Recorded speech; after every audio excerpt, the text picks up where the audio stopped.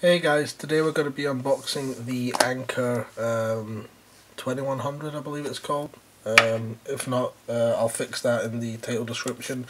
But yeah, picked this up. It's the what do you call it? Power bank that I wanted to order.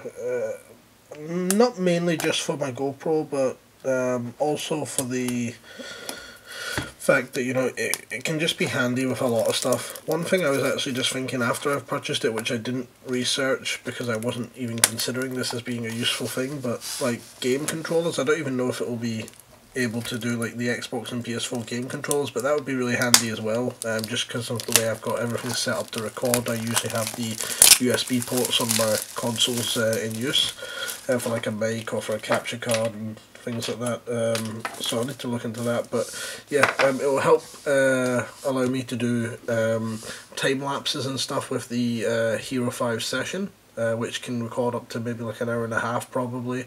So with this I could probably go like maybe 4 or 5 hours or something.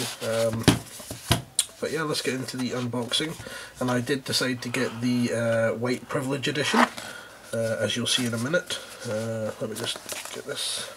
Quite a nice packaging. I decided to go with Anker as well because having read a lot of the reviews, their cables and the quality of their product, and that is pretty weighty, the quality of their product does tend to have a lot of positive reviews. So oh, and it's got like a really nice kind of what is that texture, you know, like it's kind of rough matte texture.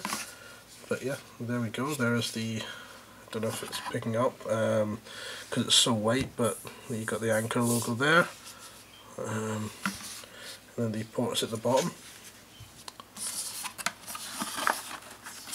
Inside here, what else have we got? What's this?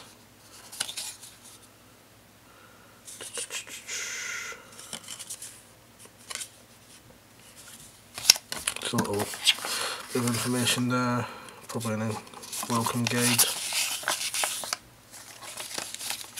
Not really something I'm going to need.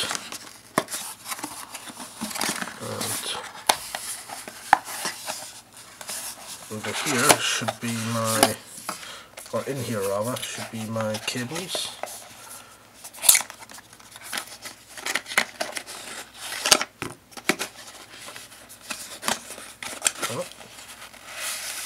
Oh yeah, and you get like, I forgot about that, you get the little carry pouch, so that's it.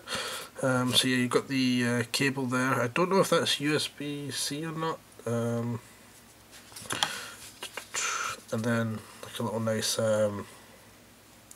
mesh type pouch just for carrying it in, which is always handy with a little tag in there.